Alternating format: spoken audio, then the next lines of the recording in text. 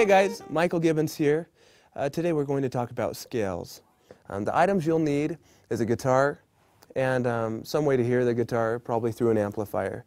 There are all different kinds of scales. There's blues scales, there's major scales, there's all sorts of kind of scales. Scales can be helpful, so to get some agility underneath your fingers. Scales can also be helpful when forming solos and forming guitar parts.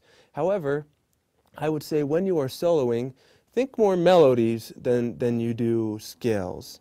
The melodies are what are important. The scales are just to help you get to those melodies. Let's just quickly go through a major scale, and we'll go through a blues scale and be done. I will do a major scale in the key of G. One thing that's been helpful to me is to think of my fingers as they own a fret completely. So all the strings that belong to that fret, they own. So my first finger in the key of G, my first finger, pretend that it owns all the strings in this fret, within this fret.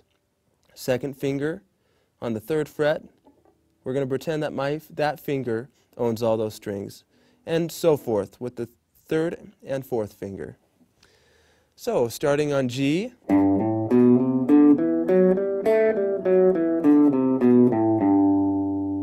let's also look at a blues scale. The blues scale we will also do in the key of G.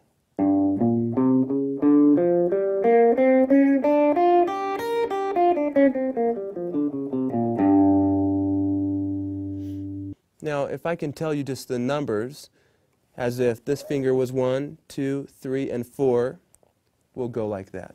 1, 4, 1, 2, 3, 1, 3, 1, 3, 4, 1, 4, 1.